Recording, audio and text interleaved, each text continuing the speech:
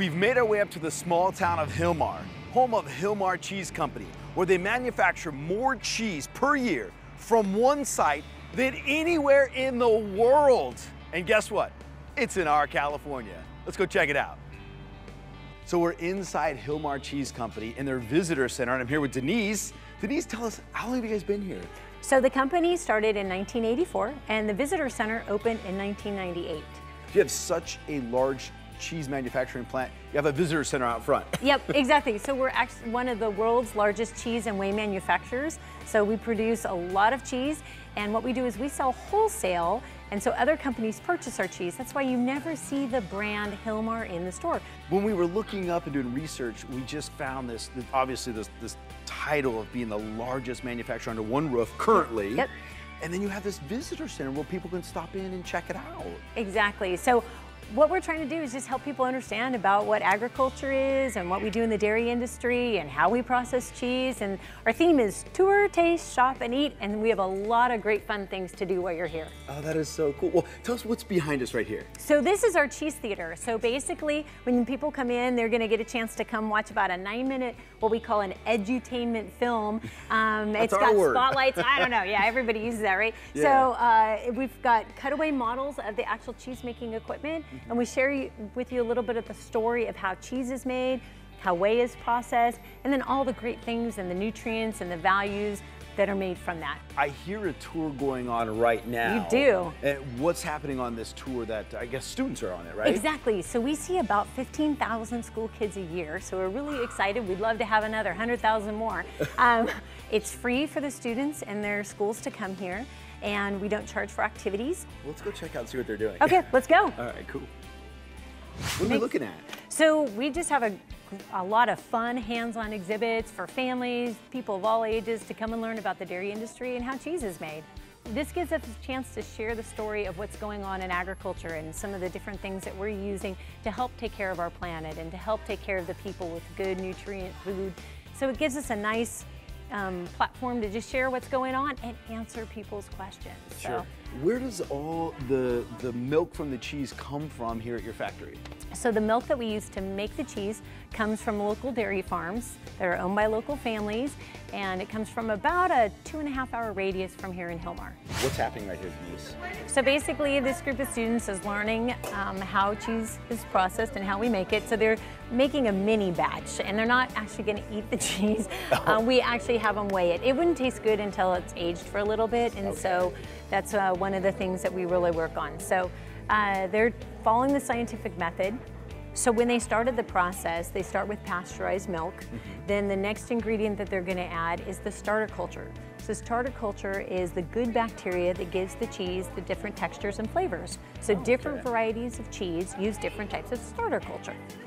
Then the next step is to add the rennet, and that is what causes the milk to thicken or to coagulate. And then what they are going to do is they'll cut it, and they create then at that point what little Miss Muffet sat on her tuffet eating her curds and whey. Exactly. So the curds are then drained, and then the whey we then process into whey protein and lactose powders. So like all your bodybuilding whey proteins, and then lactose is used in infant formula and different nutritional components as well. So we process that with our whey.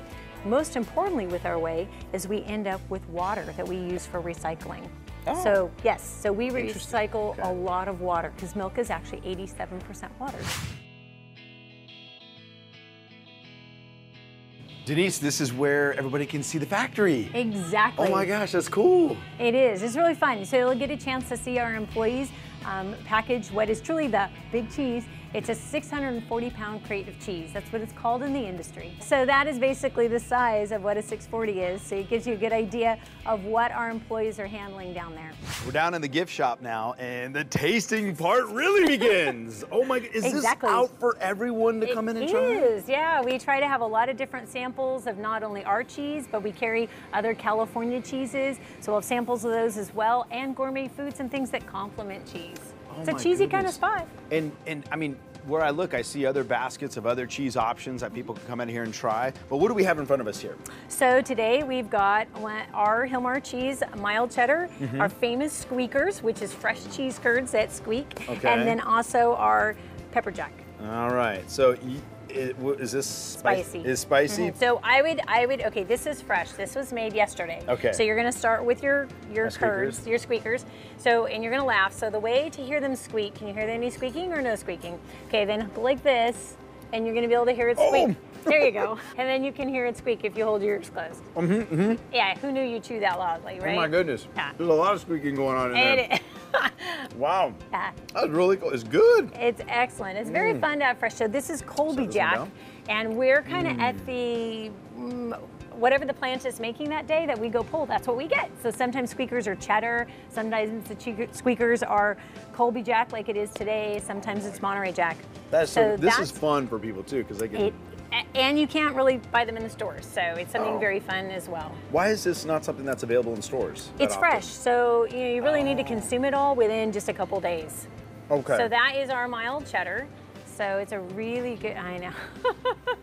Glad you like cheese, right place to come then. Oh my goodness. Okay, so I'm a little nervous on this one. I know, I hear you're not as a spicy fan. I'm not a spicy guy, but here we go. It's okay, try it. What do you think? It's got a spice to it. It's definitely got a kick to it. Yep. And people who love spice, oh my gosh, I bet they love that. They really love that. So that is actually finished Colby Jack, so you need to try that. So Okay, that's a nice slice. That is this before it's been aged. So when you say age, about how long are we talking on age? So the first early days of cheese, it needs to still knit together. And so this is before it's knitted together. And Colby Jack is not a long aged cheese, so it's one of the fresher cheeses at anywhere about 30 days or less. So oh wow. It's a fresher cheese. Yep. What other cheeses do you manufacture here? So generally what we manufacture is what we call American style cheeses. Cheddar, Monterey Jack, Pepper Jack, Colby, Colby Jack, a little bit of mozzarella. We do now a Gouda or a Gouda, depending on what country you're from. So those are the styles of cheeses that we manufacture. Wow.